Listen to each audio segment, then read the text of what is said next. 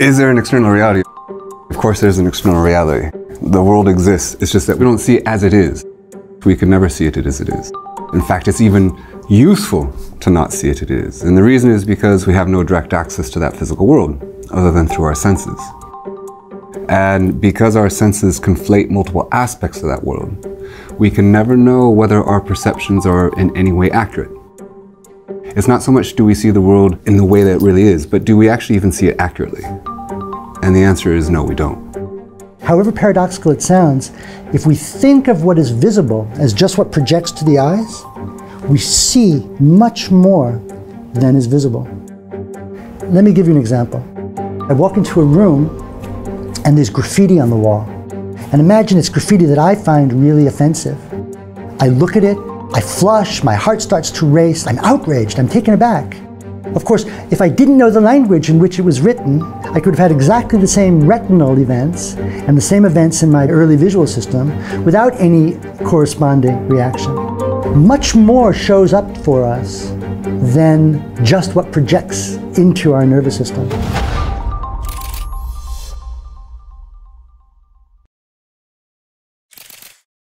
Our senses are also making up the tastes, odors, and colors that we experience. They're not properties of an objective reality, they're actually properties of our senses that they're fabricating.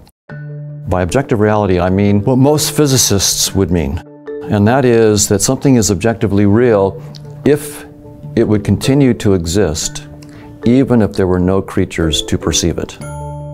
Colors, odors, tastes, and so on are not real in that sense of objective reality. They are real in a different sense. They're real experiences.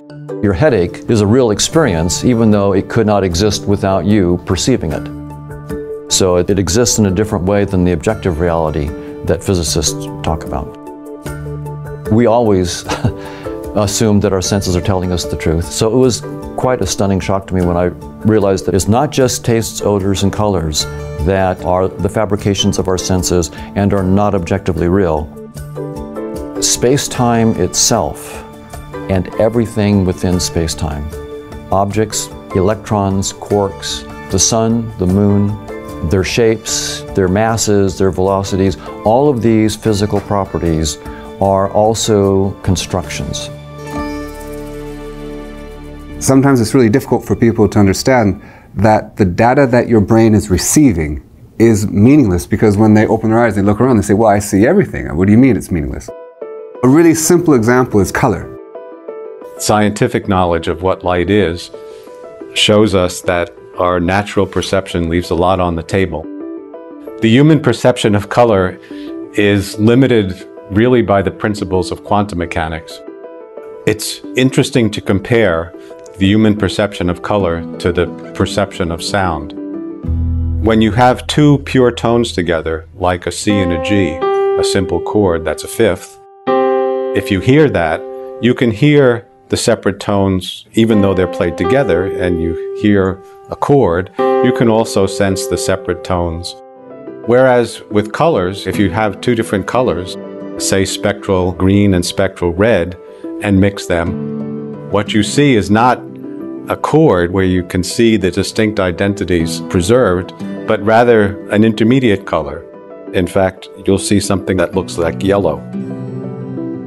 It's as if in music, when you played a C and a G together, instead of hearing a chord, you just heard the note E, the intermediate note. So at this most basic level, we don't represent even the information we're getting in any accurate way. And the reason is because it was useful to see it this way. So we're seeing the utility of the data, not the data. Evolution by natural selection has shaped us with perceptions that are designed to keep us alive. So if I see a snake, don't pick it up. If I see a cliff, don't jump off. If I see a train, don't step in front of it. We have to take our perceptions seriously, but that does not entitle us to take them literally. Perception itself, a perspective on something defined by perception, is inherently a reduction of the information of the thing. My perspective of it is going to be a lot less total information than the actual thing is. I can look at the object from the east side, or the west side, or the top, or the north side, or the inside, microscopically, telescopically. They'll all give me different information. None will give me the entirety of the information about the situation. So there is no all-encompassing perspective that gives me all of the information about almost any situation. What this means is that reality itself is transperspectival. It can't be captured in any perspective, so multiple perspectives have to be taken, all of which will have some part of the reality, some signal. There may also be distortion. I may be looking at the thing through a fisheye lens or through a colored lens that creates some distortion. Why does this matter? The ability to take multiple perspectives, to see the partial truth in them, and then to be able to seam them together into something that isn't a perspective. It's a trans-perspective capacity to hold the relationships between many perspectives in a way that can inform our choice making is fundamental to navigating reality well. How is it that we make claims of truth? And how would we begin to know if what we think is true is actually true? This is the beginning of the scientific method. Let us begin with observation, pose a question, figure out what the hypothesis would be that would answer a particular question, and then figure out how we would begin to address the hypothesis. That is a scientific approach to questions that could be addressed any number of ways.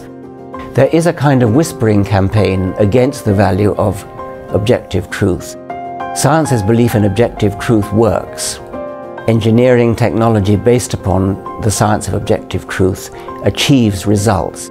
It manages to build planes that get off the ground. It manages to send people to the moon and explore Mars with robotic vehicles on comets.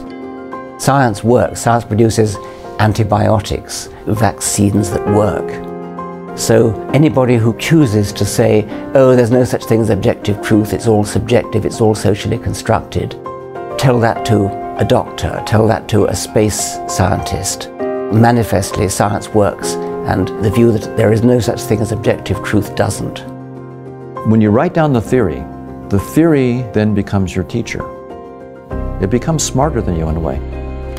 When Einstein wrote down the equations of general relativity, he did not know that they entailed the existence of black holes. In that sense, the equations were smarter than Einstein. Einstein didn't believe in black holes for decades. The equations were very clear that they could exist. Einstein said no. Turned out Einstein was wrong and the equations were right.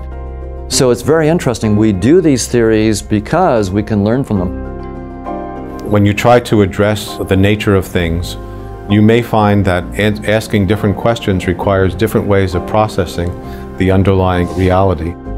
For instance, in understanding the human mind, to understand it physically requires one kind of processing, and there's every reason to think that we already have fundamental physical laws that are adequate to that kind of treatment.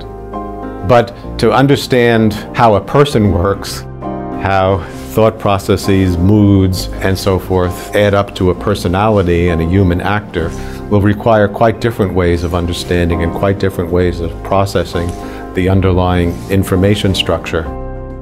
Get smarter faster with new videos every week from the world's biggest thinkers.